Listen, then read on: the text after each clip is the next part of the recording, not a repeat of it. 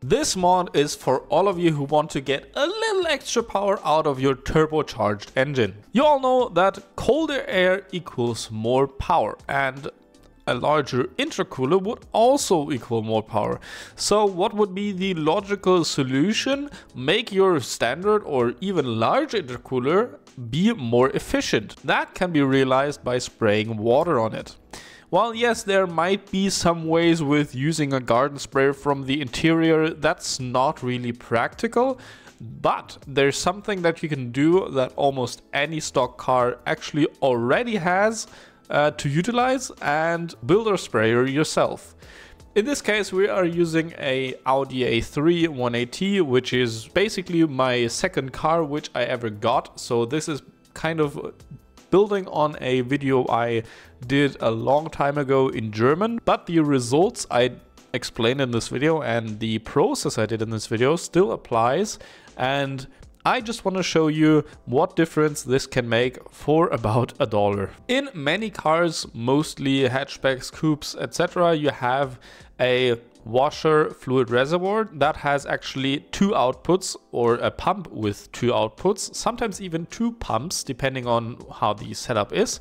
So one for the front washers and one for the rear washer.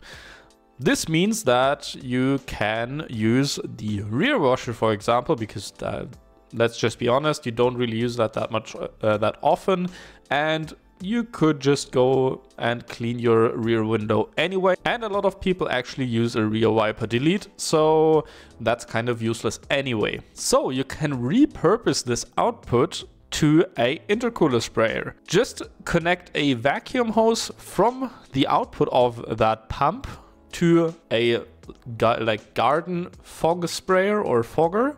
That's like a small nozzle that is dispersing the water, and put that in front of your intercooler. You can tape that, or you can zip tie that into your bumper so that it points onto your intercooler and actually sprays water mist onto your intercooler. Obviously, when you are driving quickly, this isn't going to be a mist anymore, or rather it is quickly finding its way onto your intercooler, and through the air that is passing through the intercooler and hitting that water that is on the intercooler will actually make it a lot more efficient. I demonstrated this by testing the car I had in two different pulls. So I had the system already installed, so if I pushed the button for the rear water sprayer, it would activate that water sprayer for the intercooler. When doing a pull from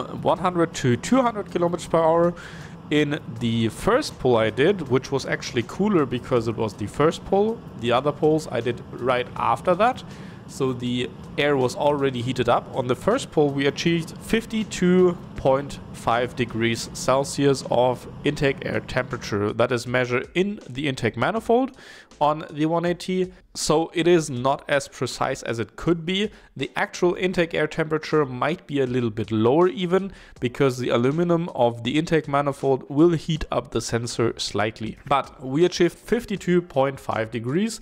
And the stock ECU pulled some timing because we were using a kind of stage 1 tune with 100 octane fuel. Then we did try another pull from 100 to 200, which didn't go so well. So we aborted that run and did another one from 100 to 200 right after that. So it was actually the third pull. So that was kind of a worst case scenario where the system actually already was heated up. And we started to spray slightly before the pull and then did the run. And after that run was completed, the intake air temperature was only 42 degrees Celsius. So a drop of about 10 degrees. That's actually pretty impressive. And that is only at a boost pressure of 0.8 bar or 12 psi. If you were, for example, running higher air intake temperatures or more boost pressure, or for example, the ambient air was much warmer than the 20 degrees we were testing at, then the system would be even more efficient and provide a even better result. You might say, well, what is the actual benefit of this? The reason why colder air actually makes more power is because cold air is denser than hotter air. In this case, for example, we have a density improvement of about 3%, and that is only with that 10 degrees of difference. If you, for example, had a difference of 20 degrees, that difference obviously, or that benefit would obviously be much larger. And 20 degrees isn't even that difficult to actually achieve, because in our scenario, we had a very suboptimal setup where the sprayer wasn't really pointed into the intercooler that well, and it was also not a front mount intercooler. There wasn't a lot of surface area since it was a side mount. So you can improve that setup by quite a bit and get, I'd say, 15 to 20 degrees Celsius improvements is realistic, which would net you a air density improvement of 5%. So you would in turn get a 5% higher oxygen content. And therefore, you could in theory say you would be able to achieve about 5% of a power difference. That obviously is not 100% the truth. It might vary from car to car. It might be better on one and worse on the other, because some engines actually might be pulling less ignition timing. If you know stock ECUs on modern cars, they run on an ignition table that is actually overly advanced, and the ECU actually pulls timing because the engine is slightly knocking, and the engine basically is always running kind of retarded from the actual ignition map it is supposed to be at. In our case, as I said, we were about pulling 1.5 or 0.7 degrees on the first run.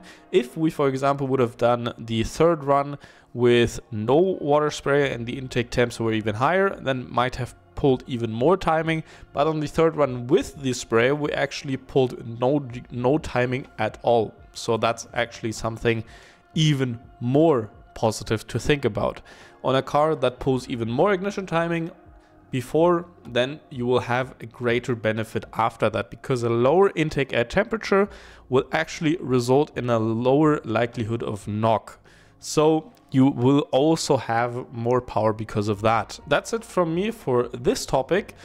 Let me know in the comments below if you have tried something like this. I will probably in the future also show something like this implemented in a standalone ECU, so that you don't have to press a button to use it, and it will be activated automatically with a pressure switch or at a certain boost pressure, for example, which can be quite handy, because that's basically a almost zero budget water injection or water sprayer that works automatically, like in some performance cars is implemented, such as some Subarus and BMWs. And as always, have a nice day and goodbye.